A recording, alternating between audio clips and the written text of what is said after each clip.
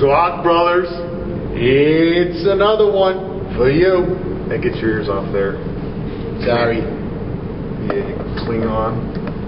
Anyway, Glockbrothers is filmed before a live studio audience, and we're almost live here at Range 1. We had another tip for you on... Alright, are you ready? Okay. The line is set.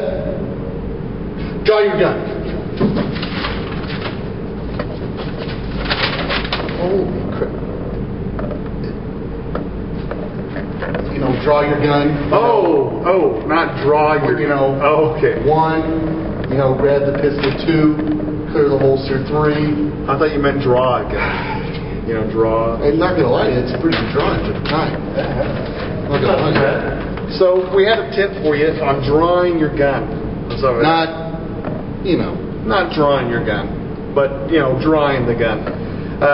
There's a couple different methods with it. One that's familiar is the old bowling. You know, the old bowling. You don't want to bowl it out like that. And then you got the old fishing, you know. It takes a long time to set. It takes a long time to acquire your sights. It's why don't we stand this way? Here, okay, good. Come over here. Okay, I'm going to come over here. All right. I'm going to go 1 like that. Gun is on it. Hand. 2. 1, 2. Clear it. 3. We're going to rotate the tables and the hands here. I did that wrong. You see, that's why we practice. 4. Pressing the weak hand, or not weak hand. The dominant hand. No, this hand. This hand. The abnormal hand. The abnormal hand. The abnormal hand. And then 5, you're out there. You're out there. See that? Target acquired. There it is. There it is.